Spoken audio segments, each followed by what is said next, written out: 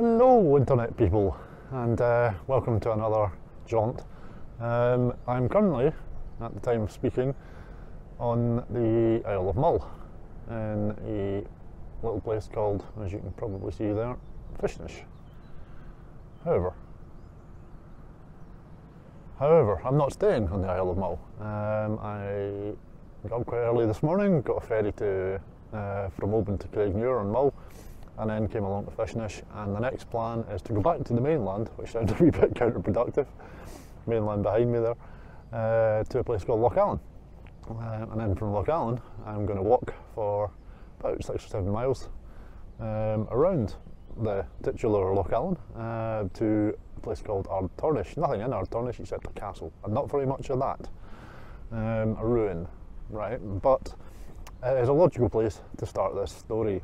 And this story is about Somerled, not perhaps the most well-known of Scottish historical figures, but a great story and a very influential person in history. If you've ever gone to the world's leading burger chain at any point, or even if you haven't, you'll have heard of it. The name McDonald wouldn't exist without Somerled, because he is the progenitor of that clan, and also of the McDougals, which we've discussed at length in the West Highland Way videos. So yes, his descendants went on to be very influential, and he himself created the title of Lord of the Isles, a title still held, at least on paper, by I think Prince Charles at the moment. However, a lot of history, and this is going to be a series that's going to be running for a few parts from different places, but the logical place to start it is Ardtornish, for reasons that I will detail later.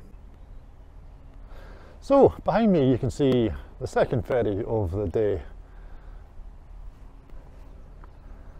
It's Loch Var, which came in through this very narrow entry into Loch Allen, which is where we are. And to get to Ardtornish we're going to have to walk all the way around this loch to get to that little point of land over there. I really wish I could have brought the kayak. It would have made life an awful lot easier today. Loch Allen, what are we doing here? Well, first of all, I'd like you to imagine, if you could, that we're about 900 years ago. So 1120 thereabouts. And you live here somewhere. There would have been a settlement probably over there. You can see a big building over there. That's Loch Allen Castle, I believe. So there would have been clusters of dwellings here, because this is a really good place to live. If you're in this time, it's sheltered, it's secluded. If you're fishing, it's about the safest place in the world that you could imagine sea fishing. There could be a major storm out there in the Sound of Mull, and you'd get nothing here except maybe a few little waves. So it's a good place if you're a fisherman. And the land, well, it's not great, but you could scratch some crops, some oats, that kind of thing. Now, if we're going back to the year 1120, as I say, good place to be, this. Or it would be, were it not for a small problem. The small problem being the Norse. So let's go back those 900 years, and in this lovely secluded loch there was probably beached a longship or two. Say a Viking longship, although I believe Viking is more of a verb than a noun, so I'm just going to call them the Norse. Most of the ones around this part of the world would have been Norwegian, or what's now Norway. The Danes, who were very active as well obviously, tended more to hit England and the east coast. So anyway, we're going to assume that this is Norwegians that are here. So if you live here, there's not really much incentive to better your land, better your prospects, become rich, because if you do anything more than just bump along the bottom, the Norse are just going to take it off you. Little water noise here, wee waterfall, quite nice. I've got to navigate a gate as well. Okay, where was I before I was rudely interrupted by a gate that I needed both hands for? Yes, you're living here.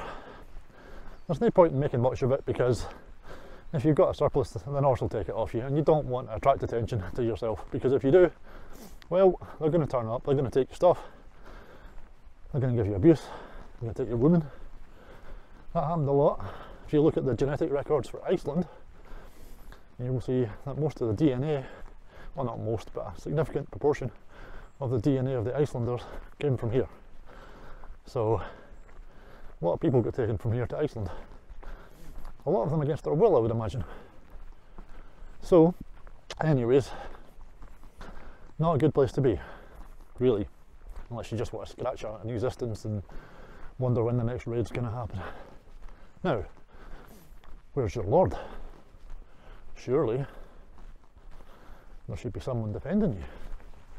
Well, the lord of here in 1120 was in Ireland, Fermanagh to be precise. Fermanagh would have been quite a good place to start this series, but it's a long way away, and I wouldn't have known exactly where in Fermanagh to go. So, we're in Loch Allen for a reason that will become clear. Aye, so the lord of this area was Thane of Argyll. Gillibride, my name. Rather a weak man, by all accounts. He did make some efforts to try and reclaim his birthright. Got some men together from Ireland, came over, got beaten, went home, tried again. I think he was nicknamed Gillibride of the Cave for a while, because that's where he tended to spend a lot of time hiding. He tried, he wasn't much of a leader by all accounts. And accounts aren't great, because we're going back a long way here. But why is this relevant to anything? Well, because Gillibride's son went on to become one of the biggest figures in Scottish history that nobody knows about, or hardly anybody knows about, which is what this series is going to be about. I know bits and bobs about the man called Somerled, probably no more than most, but I'm going to travel about a few different places, a few different episodes, and tell you what I know. And when I'm going to these places, I'll do a wee bit more research, try and learn a wee bit more, and hopefully we'll all come out of this knowing a wee bit more about Somerled, the Lord of the Isles. But I'm currently walking around Loch Allen. I have to go to the other side, and that'll take us to Ardtornish Castle, where there'll be a little bit more to see. So until then, or until anything else interesting comes along, I'll stop. Oh well, right, so this is actually quite nice. It would be a hell of a way to come just to go for a wee walk, but it's a nice walk. This, just a little road, well, track, along the side of Loch Allen. Now, it does kind of lead me to what I was going to talk about anyway. Until quite recently, not sure how recently, but we're probably not going back all that far, this would have been the Loch Allen Road, such as it is. And that's pretty much in keeping with all of this area, all of the West Highlands really. The roads until 30-40 years ago were absolutely terrible. Many of them still are. But if you go back further than that, 150 years, the only way to travel along the west coast of Scotland was by sea. And that's really important to this story, because whoever controls the sea controls the land. And at the time we were talking about, in 1120, I think I picked, the Norse controlled the sea. The Scots king, there was a Scots king, David, his name would have been, and I think David in 1120. If not, it was about to be David. David's certainly a big part of the story. David was quite a good king. Well, measured by the standard of Scottish kings. We had some right clonkers, so compared to them, he was pretty good. Quite a religious man, built a lot of abbeys and stuff. Fought a couple of wars, but he never really came up here. And he didn't have a navy. So even if he had come up here to try and knock the Norse out of Argyll, and the other parts of the West Highlands and the islands, he could have come up, he could have knocked them off the mainland.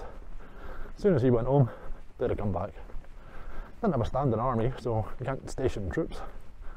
After a few weeks or months, the troops would just decide, fuck this, and go home. So, aye, the importance of the sea,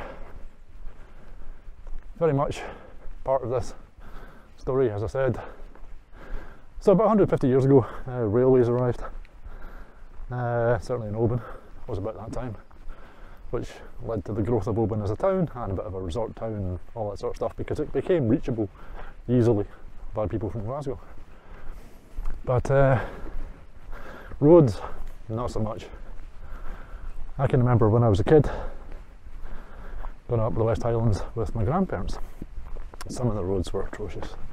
Just single track things, but with, you know, buses and trucks and stuff on them. And that was just that was the road, the only road, wasn't the others. So to say that this would have been quite recently the road to Loch Allen is pretty realistic.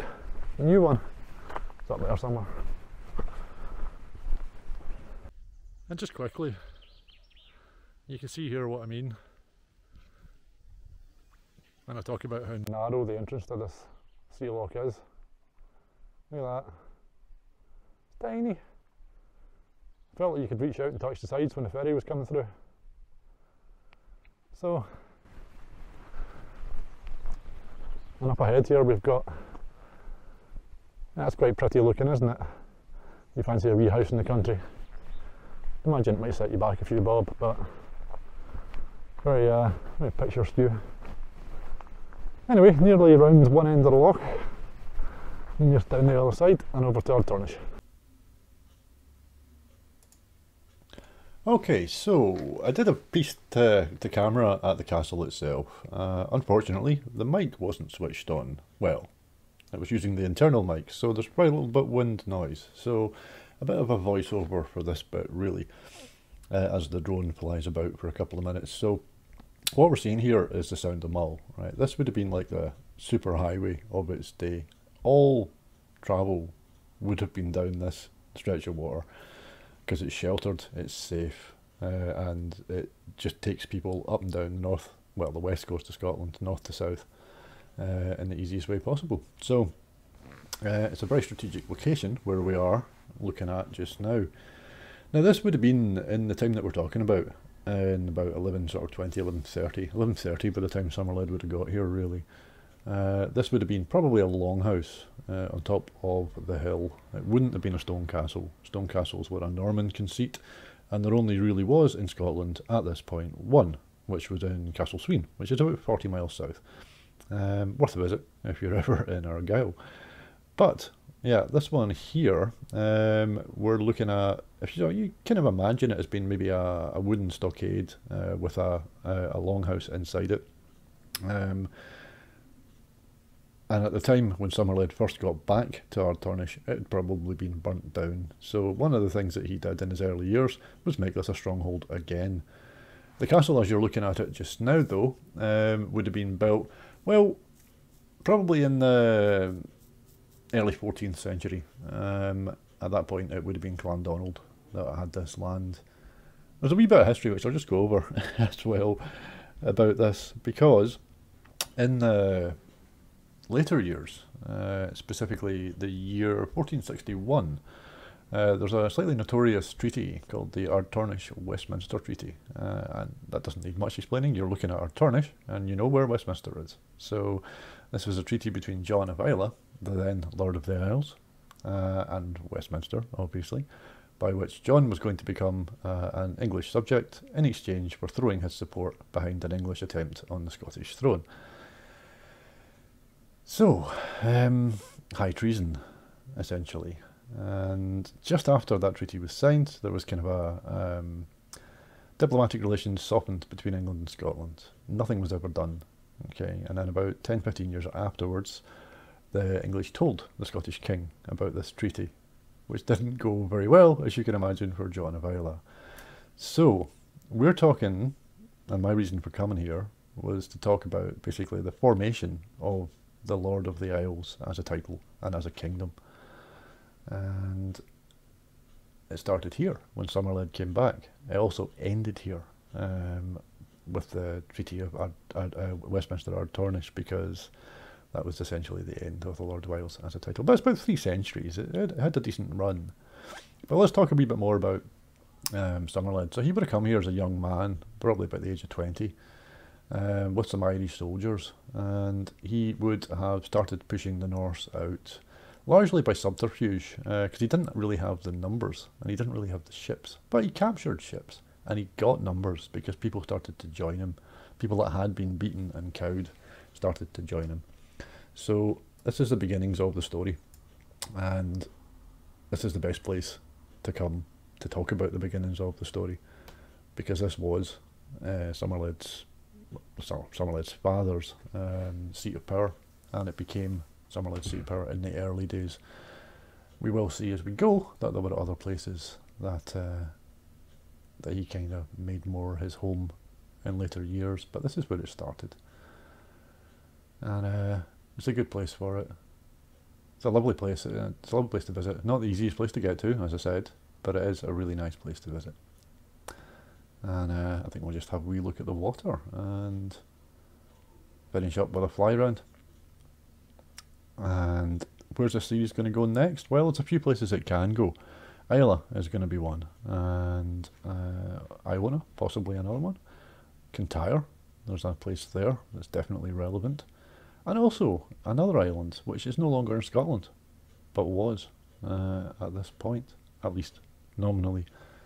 So all these places are going to get visited as we explore the story a wee bit. I want to get a sense of where Somerled would have walked, what he would have seen, because a lot of it's not changed.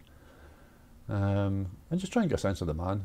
It's difficult over 9 centuries, but we'll give it a shot and we'll see what we can learn, and see what we can find out about a figure in Scottish history that probably isn't known as well as he should be. You know, we all know about Wallace, we all know about Bruce, but very few people know anything about Somerled. And I think as we go, you'll find that, hopefully you'll find that the story of Somerled is at least as interesting, if not more so, than that of Wallace or Bruce.